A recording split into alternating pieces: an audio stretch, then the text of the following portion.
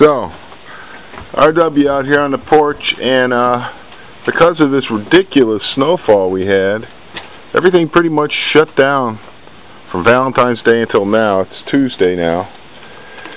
Kids are finally back at school. Mail is finally being delivered again, and I can think of no better knife to unbox this with than this lovely Diggs Adachi. The Diggs Adachi is doing the job. Probably touch that edge up a little bit. It still works. Yeah, they really did a real super nice job on the packaging of this. We don't need all that. Just don't need it.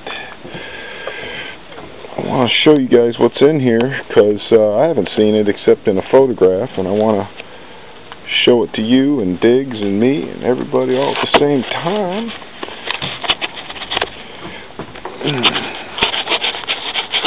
Come on, baby.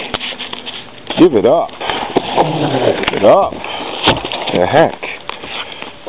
I have to resort to tearing this thing open with my teeth. Wow, they really went to a great deal of trouble, as you can see. Lots and lots of cardboard protecting this. They are not fooling around. There you go. A chunk. Okay. Oh yeah. This is what I was mentioning to Diggs about this Bloodwood. How it has short, brittle fibers. See, this is where it took a corner hit during transit. Chipped it right off of there. Nice. Ends are dipped in wax. This is to prevent the uptake of moisture while it's being stored. Okay. It suffered some damage in travel, as you can see. Took an end shot. Broke off little chips of wood. Really unfortunate. You can notice that this grain moves this way. So when the planer blade was coming into this, it's lifting it, tearing it out, just the same way that any impact would tear it out because it's got short fibers. Here's another one here, right? But these go the other way. We flip this over. It's that one that gets lifted and the other one. See? So this wood goes this way and then it goes this way, right next to itself. It has a lot of internal pressures. It's a tropical species with a lot of internal pressures, and as it's being cured and everything, it goes nuts.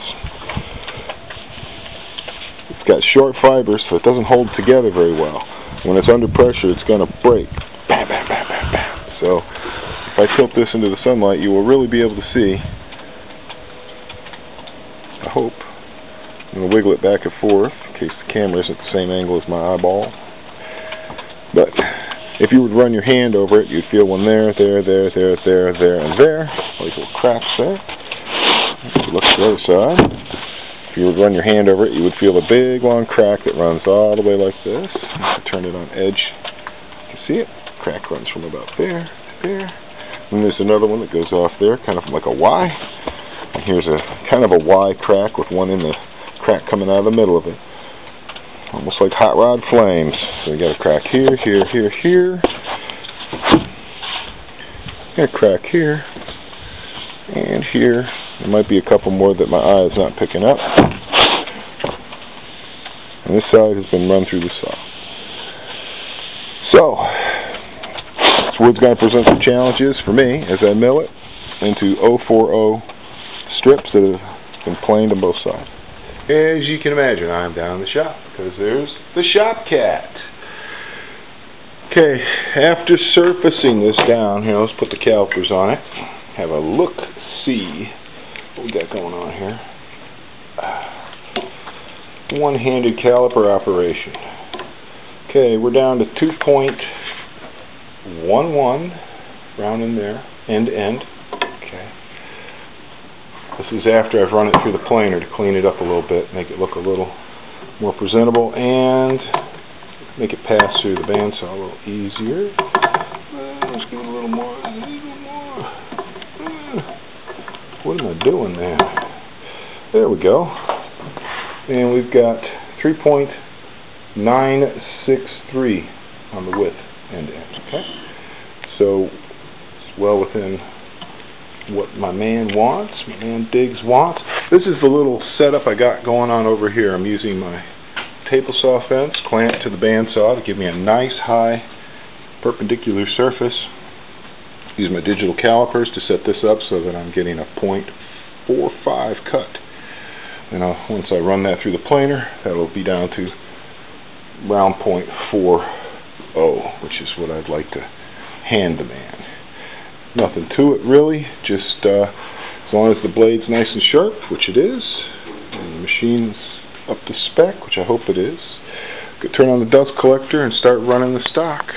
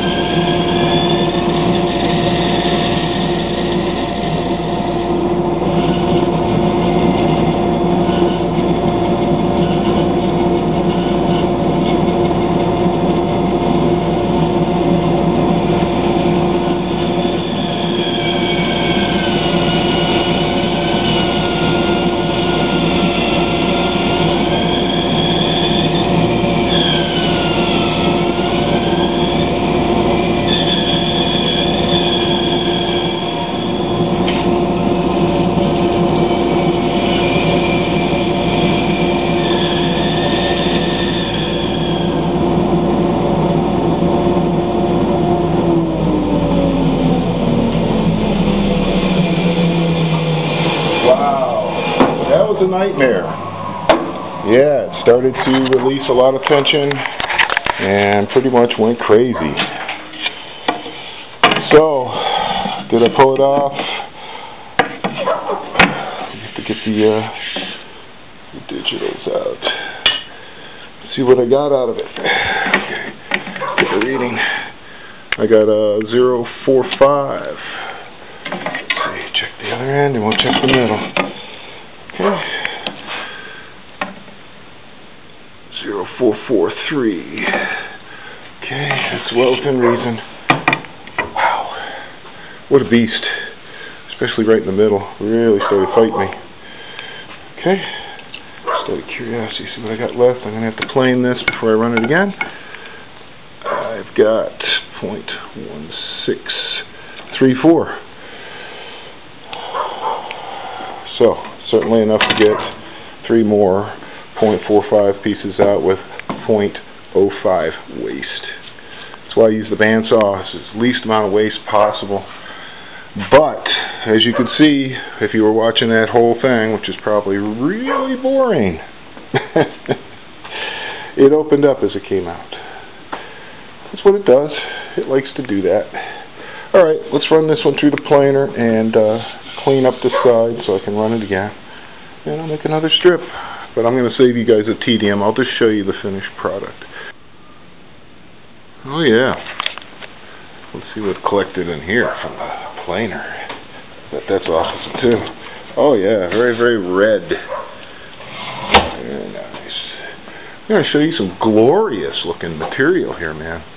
This is this is 0.40 on the Bloodwood. I'm hoping this camera does this justice. Just amazing material. I'll get it over here where it's completely in the light.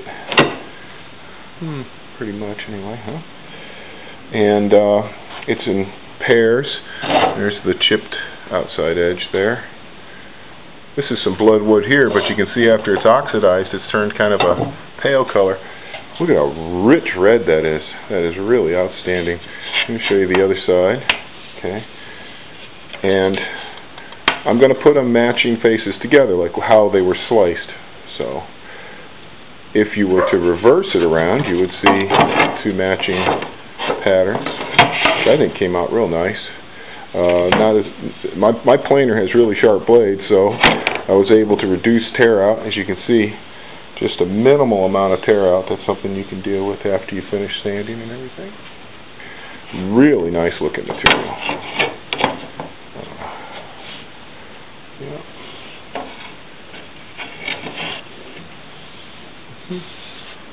So there you have it.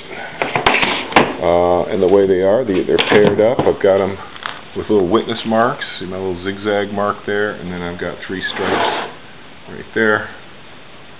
So these are 2 pairs. This is a pair. This is a pair. And so now I have to take these beautiful things and I have to cut them up. Man, can you believe it? I just want to look at them a little bit longer. How about you, Venus? You just want some tuna. You don't care. Alright, there it is, my friend. A little package of joy for you, Diggs. This is pretty much going to be bulletproof inside of a cardboard box. The package is just too big.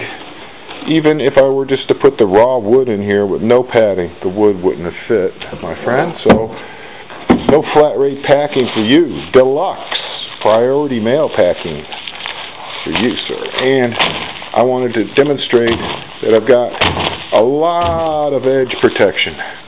Okay? So, inside of a cardboard box, you will have no worries. Thanks a lot. I really appreciate the work, and enjoy.